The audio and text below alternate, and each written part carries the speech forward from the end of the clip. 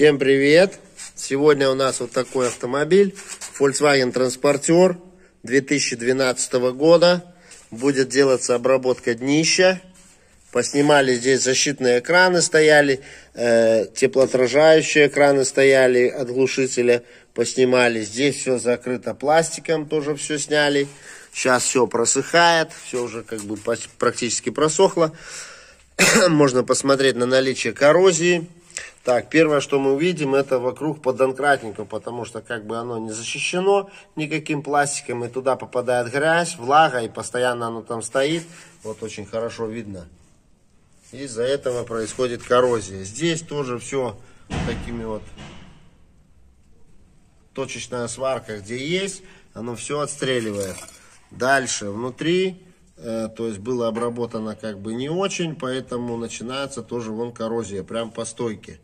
Там будет заливаться специальное средство, которое я сам делаю. Можете посмотреть у меня на канале, оно называется «Лучшее антикоррозийное средство». Там я сам его делаю, как бы готовлю. Оно все, вот эти скрытые полости будут, то есть обрабатываться здесь, вот здесь, в эти пробочки все подоставали. Здесь все будет обрабатываться моим средством, а остальные места, которые пескоструятся, будут обрабатываться динитролом. Вот здесь тоже вот такая вот ржа. Дальше пройдем. Самое печальное у нас по заду. Вот здесь тоже все закрывается, все закрыто. Оно будет обрабатываться специальным моим средством для скрытых полостей.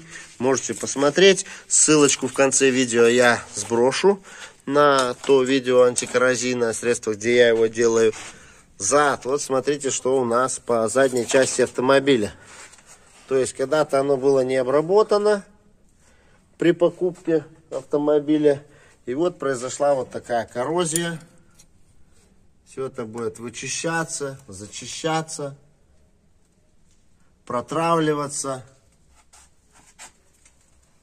Вот такая вот коррозия. Происходит отслоение заводского грунта. Хотя грунты, видите, как видите, тоже антикоррозионные нанесены. Но для влаги, как говорится, никаких препятствий нет. Поэтому все будет это вычищаться, протравливаться и будет обрабатываться. Вот такой вот автомобиль. Поэтому, кому интересно, заходите тоже на канал. Там есть интересные видео. Тоже по удалению какой ржавчины и всего остального. Подписывайтесь. Ну что, поехали. Ну что, вот такая вот обработочка. Соответственно, те места, которые пескоструятся, прошли черным. Вот как бы, чтобы виднее было. Вот здесь все черным, примерно вот до сюда. Прошли, все черным. И наверх еще мы положили вот такую. А где скрытые полости, вот здесь все закрывается.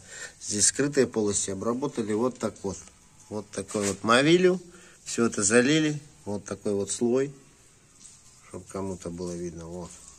Смотрите, она тает просто вообще. Вот, то есть слой. Просто тут. Не просто там чуть-чуть. Скрытые полости у нас залиты. Дальше, сзади у нас все вот так. Все, нигде у нас ни ржавчины нет, ничего.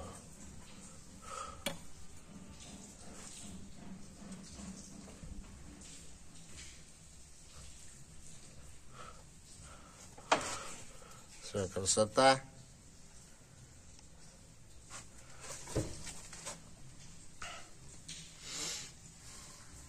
Поэтому, кому понравилось видео, заходите на канал. Подписывайтесь. Всем удачи. Ждем вас на канале.